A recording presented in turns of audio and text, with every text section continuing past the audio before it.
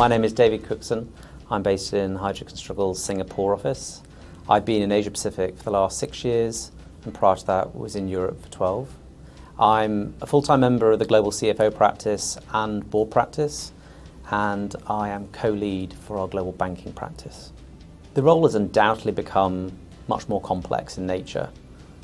Since the pandemic, we've had so much change and transformation across banking, insurance, and to a large extent wealth management in Asia Pacific, that undoubtedly the CFO's breadth of responsibilities, the stakeholders they've had to deal with, whether that be boards, regulators, investors, all have become front and centre.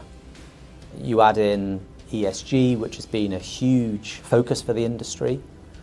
You add in more recently the sudden adoption or indeed opportunity for many of AI, and the CFOs of all banks, insurers, asset managers, and across financial institutions need to have a view on these topics.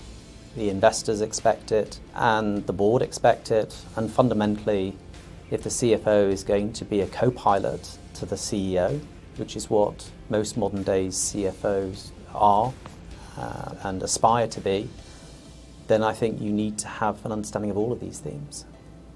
Well, globally, we've seen a lot of disruption in the banking industry in particular, both in the US and Europe. And that will increase the pressure on CFOs and indeed boards from regulators around the world. So governance and regulation undoubtedly will be here to stay and remain as part of a key priority. But given the changes we've seen in technology, in digital transformation, the prominence of AI, which of course is a very hot topic at the moment, CFOs will have to have a view on this and will have to help the organisation both embrace these opportunities as well as mitigate the risks. So we have to remember that the CFO is fundamentally still the guardian of the finances. The chairman, the chair of the audit committee, and the board rely on the CFO to keep the business safe. All CFOs must remember that as their first priority. The second leadership attribute is undoubtedly intellectual curiosity.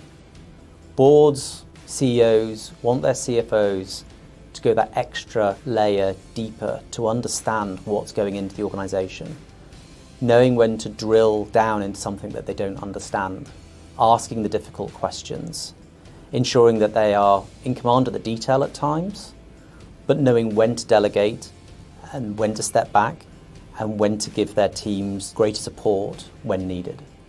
For anyone aspiring to be a CFO, I would recommend they involve themselves in subsidiary boards or main boards as early as possible.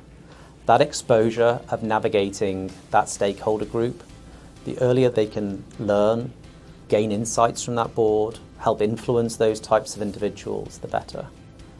Secondly, for any deputy CFOs or individuals in other areas of financial services that want to become a CFO, I would ask the basic question, how are they preparing themselves for that? Are they networking with other group CFOs? Are they talking to Big Four audit partners about what it means to be a CFO? Have they made sure that if they're not from a technical background, they at least know the basics?